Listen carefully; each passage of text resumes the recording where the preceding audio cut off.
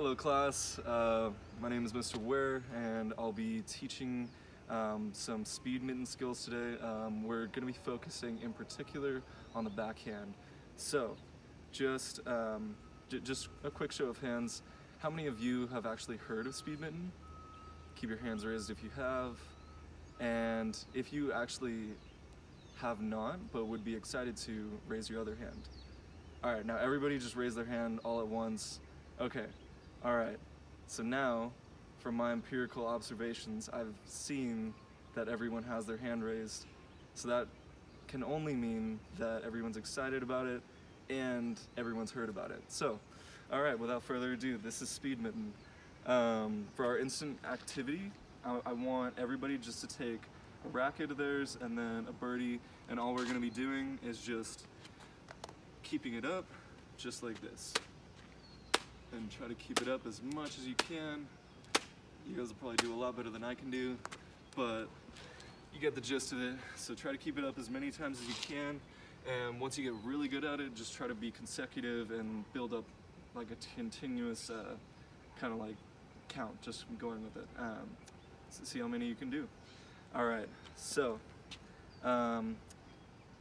once you have that instant activity done, we will be moving on to our skill practice. So I want everybody just to partner up, get into like a quick little group, and all we're going to be doing is one student is just going to take the birdie, and then they're going to toss it to the other student, and all you're going to do is just hit it back to your partner, and try to just keep like a steady technique going, like try to just make sure that your technique is the same every single hit.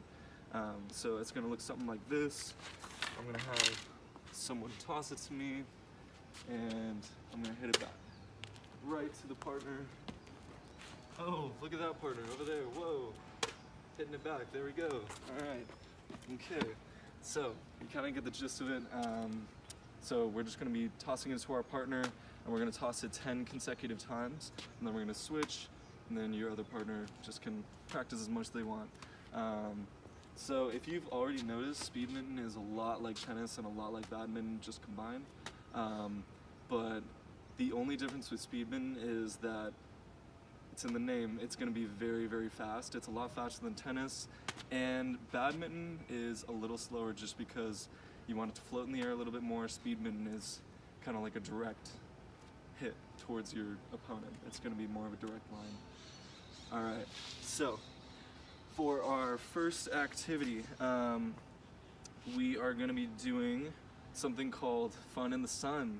Alright, so each partner will have a birdie, and so they're going to be in a set of cones, and the partner, so you guys are going to partner up, and you'll have a set of 4 cones right here, and the one partner will be in the set of cones, just like this right here, and they'll have a birdie just like this, and they'll be tossing it to a person in front of them.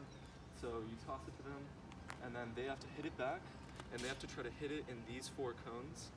And once they actually do hit it in the 4 cones, then they get a letter of Fun in the Sun. So if you hit it into the cones, you get an F. If you get another one, you get a U, and so on. So you're just trying to spell out Fun in the Sun, and once you do, then you can just have more fun in the sun and try to hit more into the cones. So from there, I'm just gonna have everyone practice, just try to get a feel for it, and please make sure while you're doing this, keep in mind 3 cues, just that I want you guys to remember. So I want you guys to keep your knees bent, I want you to keep your eye on the birdie, and to have flat forearms. Or so instead of actually not flat forearms, but we are going to be using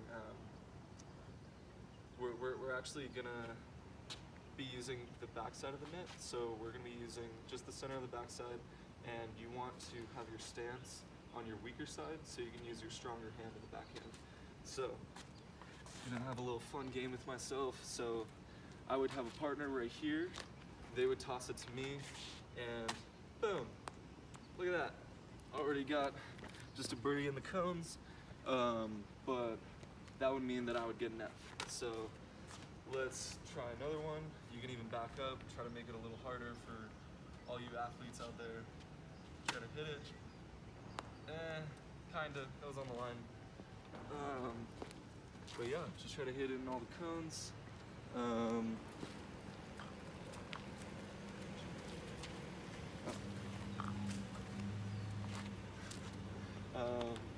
Alright, so all we're gonna do from here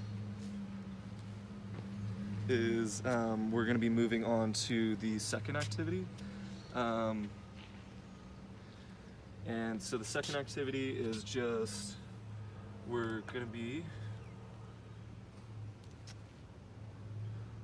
we're gonna do from there is,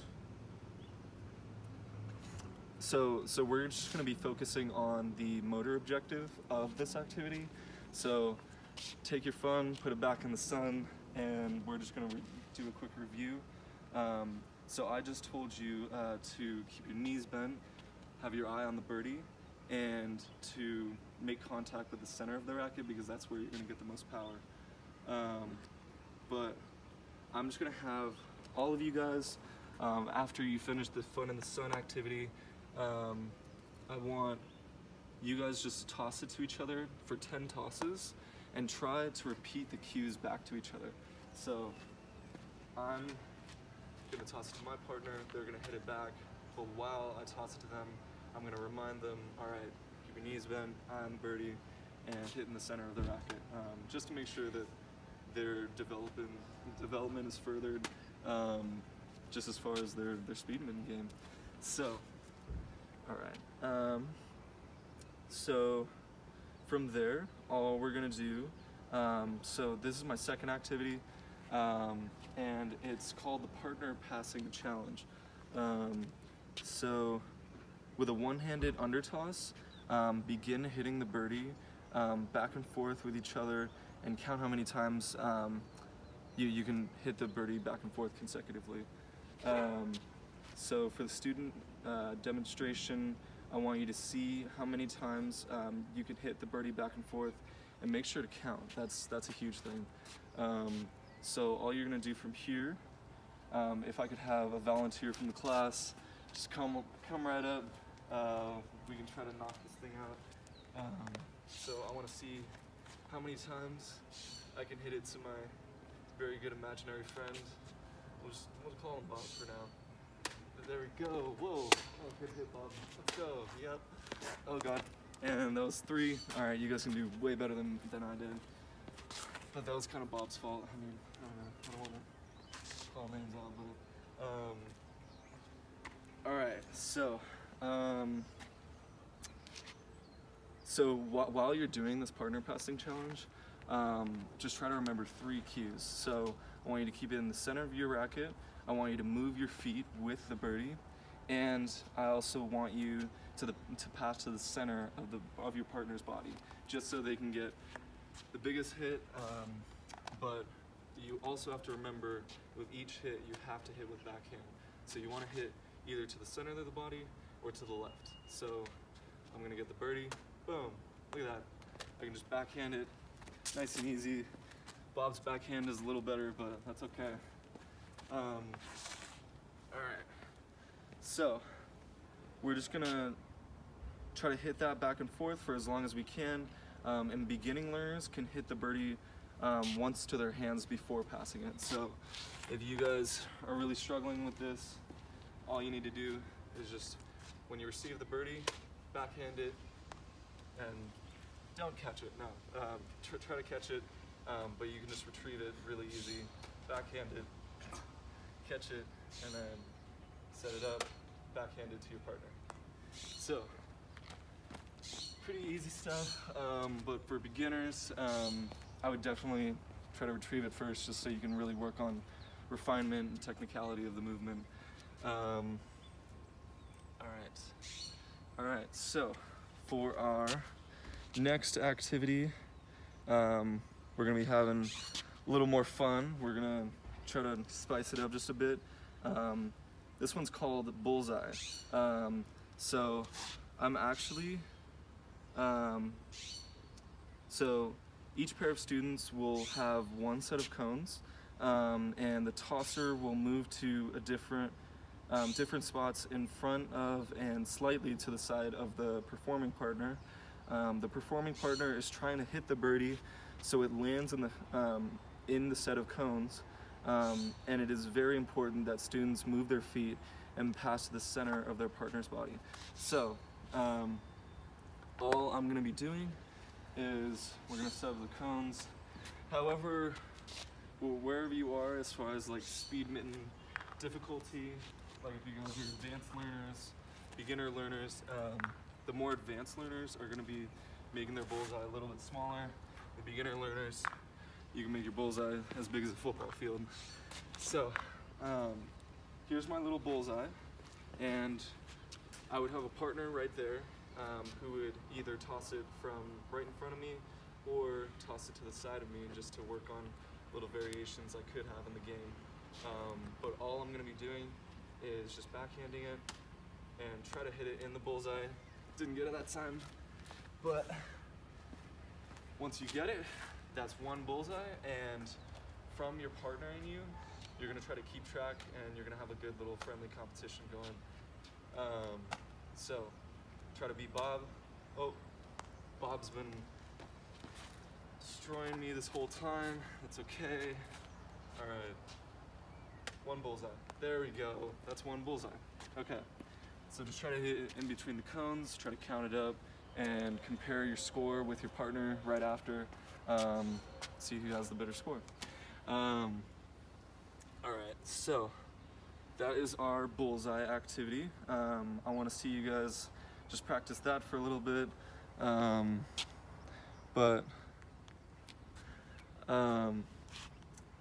right, so for the variations, I should mention that the beginners should have a birdie tossed only slightly from the side, and advanced, they should have lower tosses from farther away and from different angles.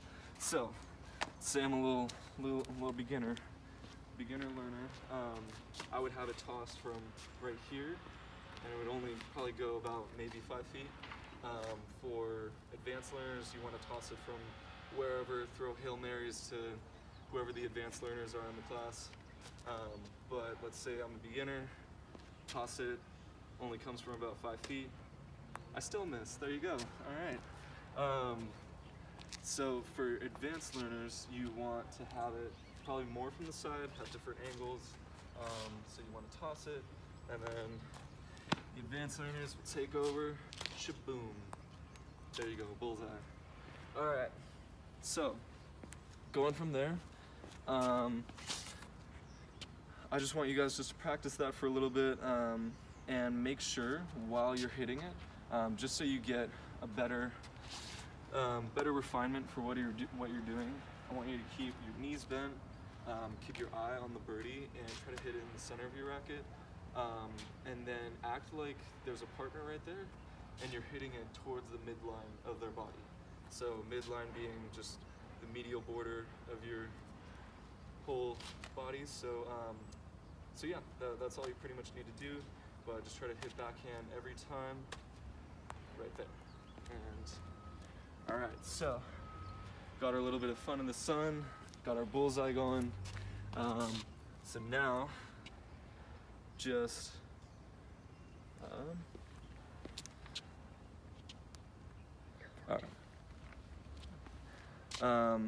all right, so I just want to give you guys one non-example of how to do that. So just from here, a non-example of how not to do bullseye is if your partner is chucking your birdie overhand and right at you. That's not going to help anything. That's not going to help their development. And you can do it for very advanced learners, but just for now, let's try to keep it more underhand, try to take it slow with everyone. So that's how not to throw the birdie, how not to hit it. So we're always trying to hit backhand, right? So So we're always trying to hit it just like that, back at the center of the racket. You never want to hit forehand, it should just be just like that. And you never want to hit overhead, which is, yeah, I mean, going forward, of course. So these are non-examples of how to hit it. As far as non-examples of your stance, so you want more of a power stance with your dominant foot forward, just so you can lead with your dominant hand when you're actually hitting a backhand.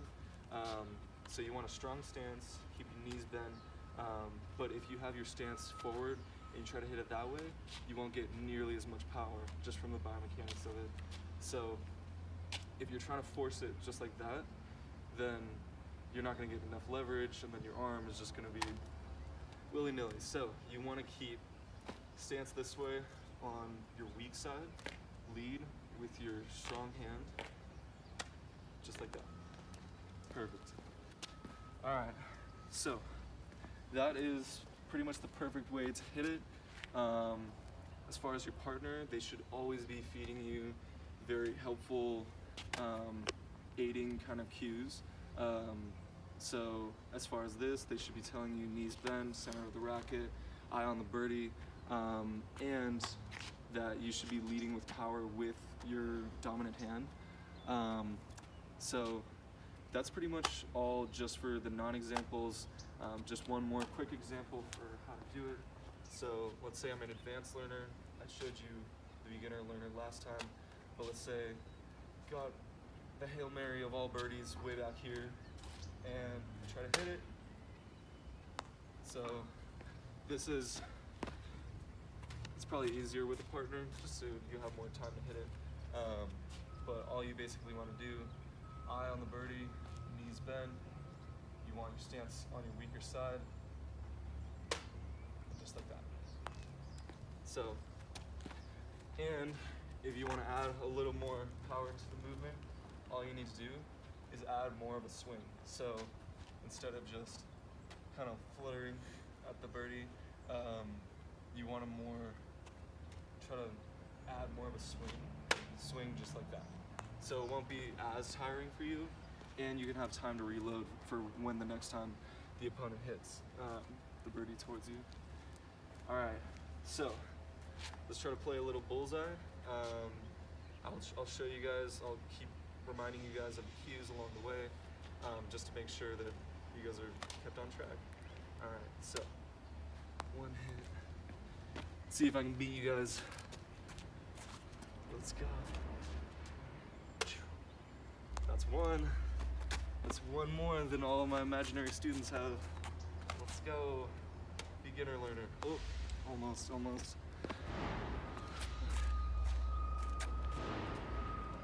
Advanced learner. Go. Almost. Pretty small bullseye, but it's okay.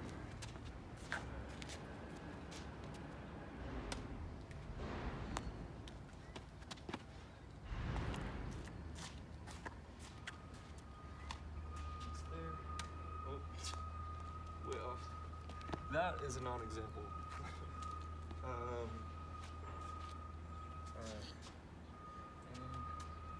Let's do 3 more, and then we'll try to wrap it up with a little bit of closure. One, almost there. Almost there.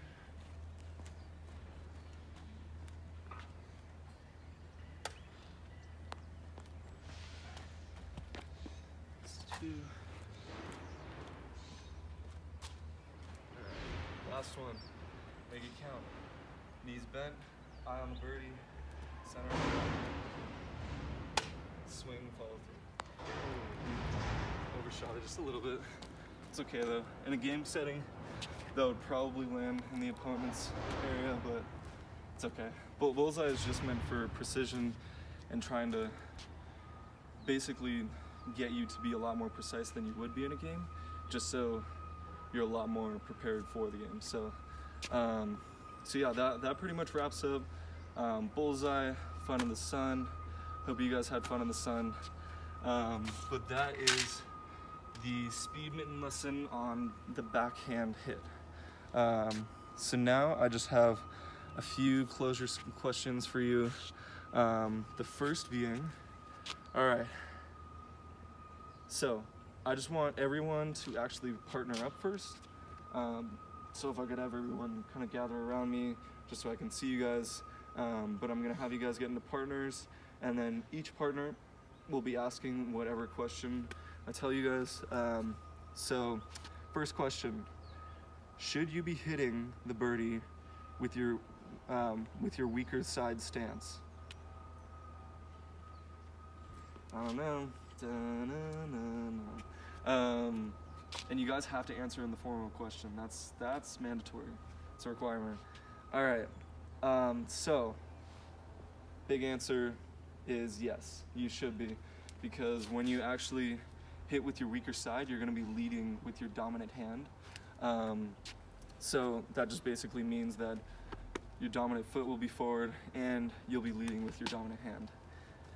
All right, second question for everybody. All right, why or why not? I know, elaborates on that question a lot. So does anybody know why we do that? Why we actually do go on our weaker side? So it's basically just so we have the optimal amount of hit power you would need for an actual game setting. Because in an actual game setting, the cones are going to be set about 40 feet apart. So you want as much power as you can going into that backhand. Just because the backhand, it's pretty weak. It's not as strong as forehand, and it's not as powerful as overhead. So backhand's the one little precision move that you need in a really tight game setting. All right, so third question. Why is it important to keep your knees bent? Anybody tell me? Anybody at all? And you guys, if you guys do a demonstration, extra credit.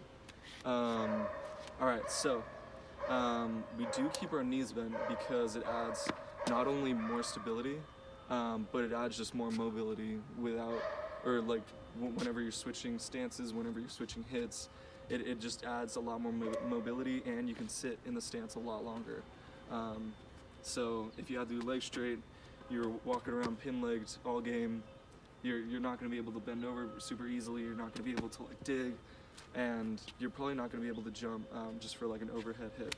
So keep your knees bent, more stable, and a lot more safe too for your own body. All right. So for the fourth question, we're